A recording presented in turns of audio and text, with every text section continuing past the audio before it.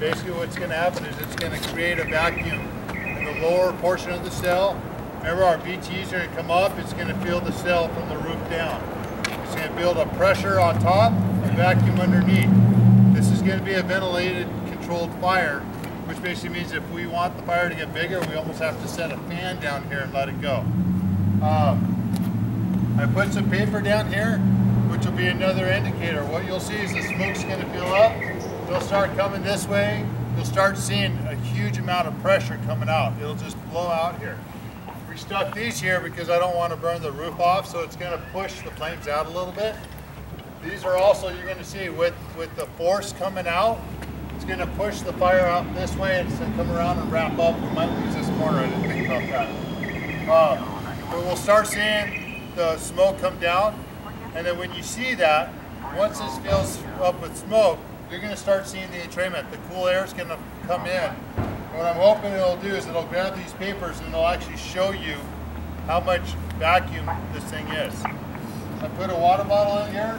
This is good to kind of give you an idea that this will melt down to where the water is, and that'll be it. Unless the entrainment is enough to push this thing over, which I don't think it will be, this will just go down to where the water level is. It's just another indicator to look at. These are going to be for our radiant heat. Okay, you're going to be able to see them melt and where the radiant heat is. Now know that this is going to be a lot cooler than if I had it up higher, right? Because our heat rises. And I'm hoping we'll get enough radiant heat to where we're going to start getting some of this melted on this side. I'm not sure how this is going to work because we got it set off to the side. I know for sure it'll get hot.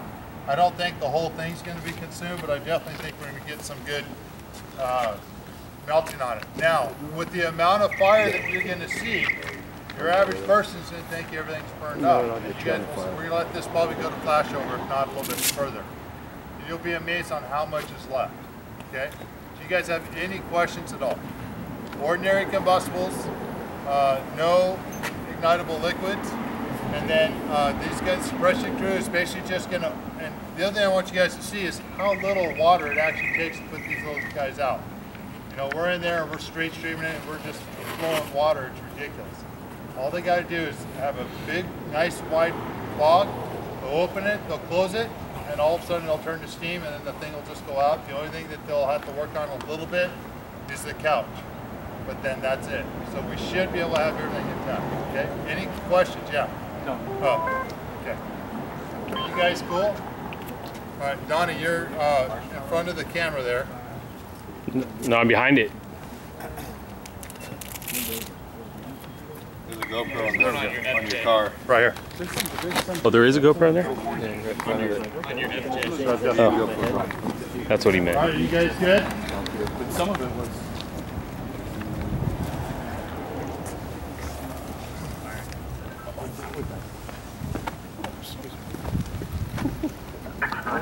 Notification they're going to start their next permits.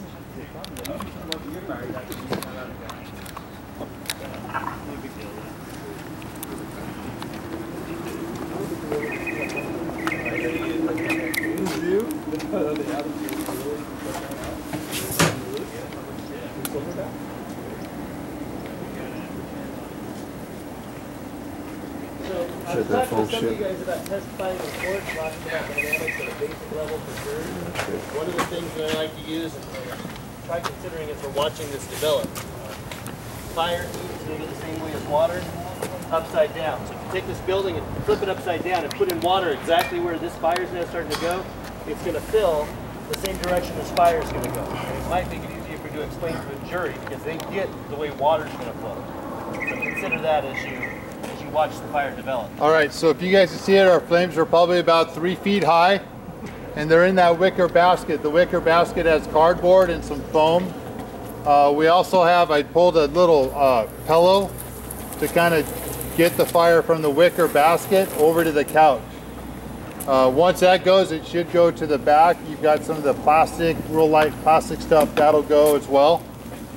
We should have a pretty good plume. We have the styrofoam swim tubey thing, whatever you call it.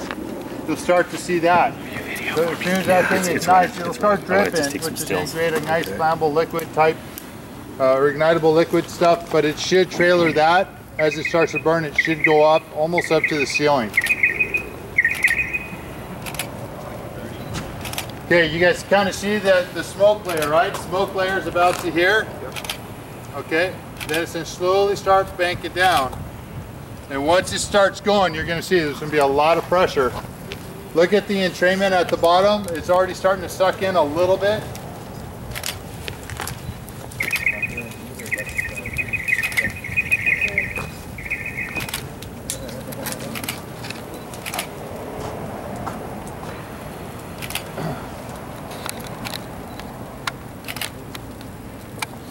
Okay, it's got the side of the couch on fire.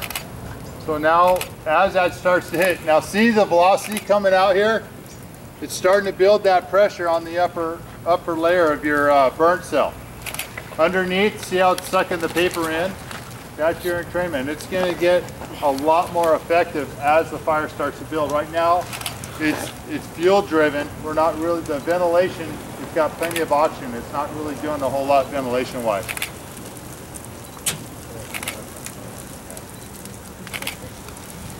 The ceiling might be 800-900, maybe 1,000 degrees, but the floor is still going to be about 60 or 70 degrees.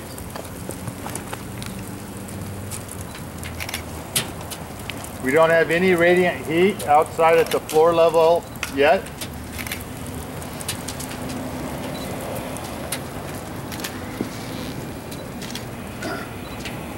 Milpitas fire. Calcination. Okay, it looks like it's gone about halfway across the couch. Please be advised that we have burn operations at Station 1 to secure the smoke in the area. You see the velocity starting to go a little bit more, right? So those BTUs are getting built up, and now it's starting to force it, which is causing it to be pushed out of that doorway. We have some radiant heat. The top boards are starting to catch fire. That's the heat coming straight out. We're going to start seeing, as this thick black smoke starts coming, the flames will actually ignite the smoke. And you're going to have flames that are going to shoot out pretty good. Look at the entrainment. See how that air is going in at the base of the fire and it's feeding it, and it's actually pushing the flames back towards the base. All right, all right, one of it. So now we've got the smoke that's heating up. We've gone to flashover, right? So we're going to give it a little bit more. But you can see how the air is getting forced underneath, right? It's pushing the flames back. It's hitting that back wall. It's going up the back wall. You're going to see where it hits the ceiling pretty hard. Whoop, yeah, there's a cap. All right. It's hitting the ceiling pretty hard. You guys should have a pretty good... Whoop, that's sheetrock. All right, go ahead, guys. So I lied to my guys, we didn't let it go long enough to hit that chair out in front, but if that fire was to keep going another couple of minutes, you start seeing the offset and that chair outside would definitely start to go.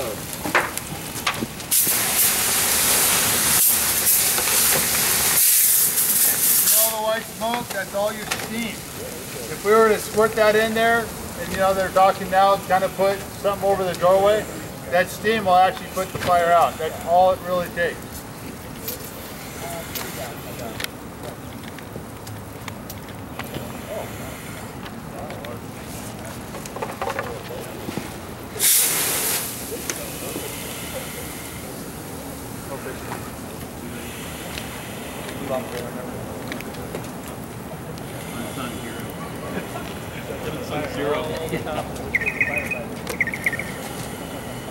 Spencer, how's it look back there?